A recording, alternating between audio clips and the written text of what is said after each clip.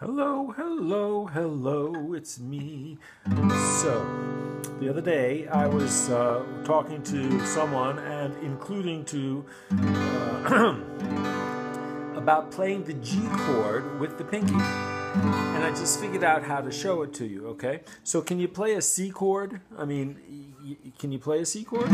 It's just a C chord. Now, to play a G7 chord, all you do is you move these two up and this one down. So you go from C in the same shape of the fingers and it becomes a G7.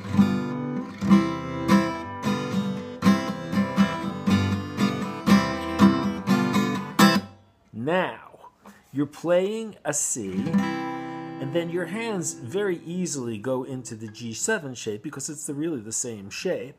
Bingo. Now guess what? Look where your pinky is, okay? So now you take your pinky and you just put your pinky down and you're playing the G with the pinky.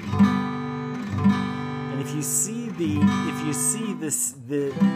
G7 as a chord that you can play because it's the same shape as the C. So you play a G7 and then you put your pinky down, and it's because your fingers are already ready to do that, and now you're playing the G with your pinky, and it's really the way to do it. Because notice this hand, the index finger is still ready to go right into the C shape, or the G7.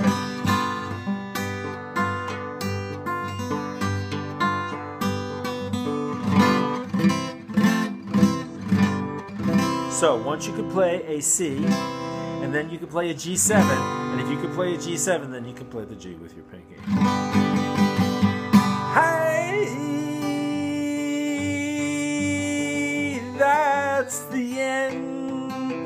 If you can play a C, you can play a G7. And if you can play a G7, you put your pinky down, you go to heaven. G heaven. It's a G. Woo! And if you keep your index finger down and you lift your pinky up, it's a G7.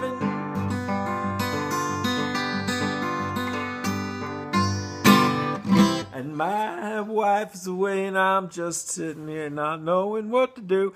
So I hope that little guitar lesson helps you.